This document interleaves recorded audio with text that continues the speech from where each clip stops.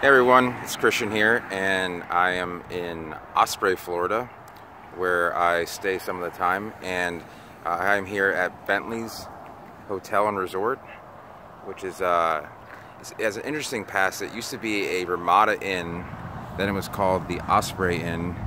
It might have been called something else in the middle there. It might have moved back to something, and then a place bought it and renovated it, and it's kind of a little higher end, kind of tiki meets modern.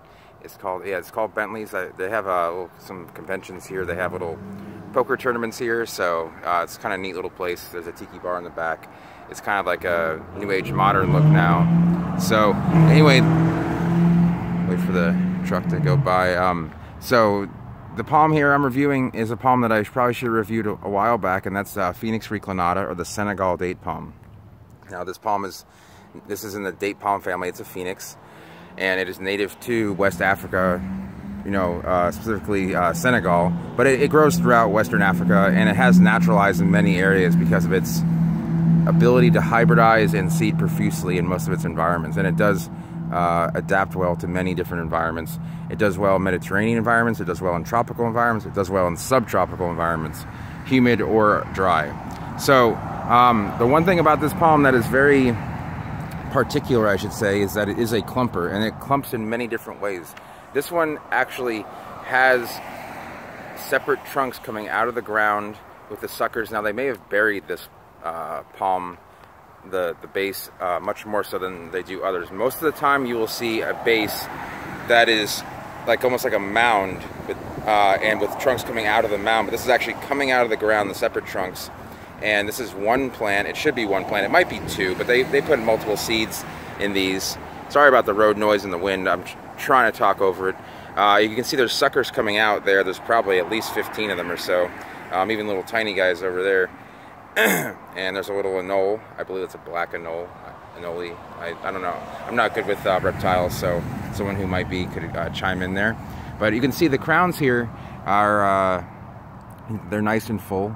And the leaves are a little bit, they're gonna feel a little bit stiffer than, say, a pygmy date, a Phoenix robellini, but not as stiff. They look like Canariensis from this standpoint, but they're not nearly as stiff.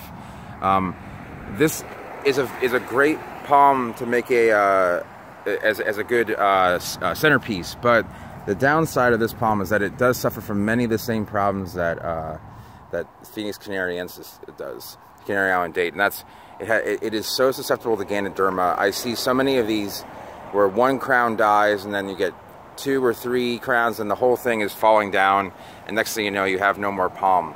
So beware if you decide to plant one of these. The other problem with this palm is that it also has incredible thorns, arm petioles, I should say. So if you look up there and you see those, if you look at that, they're probably about 2 to 3 inches long, and they are as painful as they look. If you get stabbed by one of those, expect to have say in your hand, it'll be inflamed for about a week. You're going to want to put some anti-inflammatory cream on it. It's going to be quite painful. These are very expensive to trim. I couldn't tell you offhand, but it's usually like $15 a head to trim, maybe like 75 to 125, depending on how many crowns there are in a single clump. So keep that in mind if you plant one of these. Also, this is actually a very tidy, easy to walk near reclinata. There are some that are very beefy. You can't walk around them or near them, and there's some crowns that are very low to the ground, and they're actually make good hedges. It really depends. I mean, the problem is this plant is hybridized so much from its natural state. It's really hard to say which ones are true and which ones are not true, pure species. So I'm going to actually teleport over to another clumping of this palm, but in probably a hybrid form. So let's hold on just a second here. Okay, so we're over here now, and I saw this from afar and I thought, oh, this is a hybrid, and it's actually not. It's actually a double canary thing going on, where someone probably had 2 in a pot and just put them in the ground, and then they dug them up and said, hey, we'll sell it like this. And this is not uncommon in Florida whatsoever.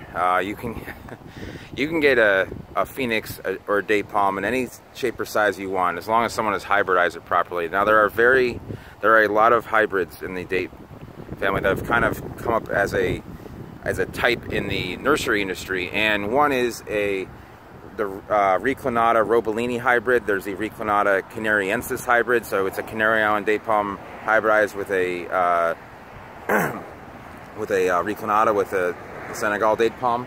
Now that's what when I drove by here, that's what I thought this was. So I was wrong, but you know, it was first glance and it was my bad.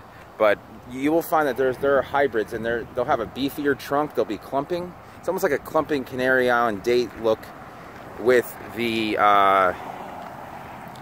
the fatness. Yeah, and you just kind of have a little bit. They are very desirable as far as they look very nice. They have a thick trunk, and they don't look as dainty. They have this robustness about it that is very desirable.